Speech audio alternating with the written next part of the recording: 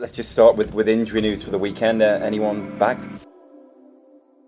Enzio's been back in training. He's finished off all the hard yards he needed Monday, Tuesday. He's trained today. It's good to be back with the boys. It's difficult to be on the sideline for weeks, so it's good to be back out training and work to something. The medical team looked very good after me, so I could be back sooner than they expected, and it happened, so I'm very happy with them.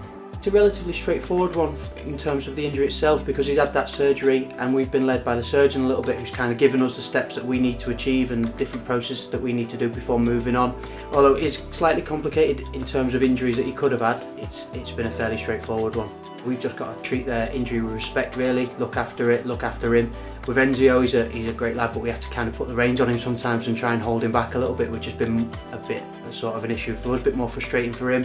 But we've kind of tried our best. We've got him where we need to be. He's ahead of schedule, which he's happy about. So yeah, he's done really well.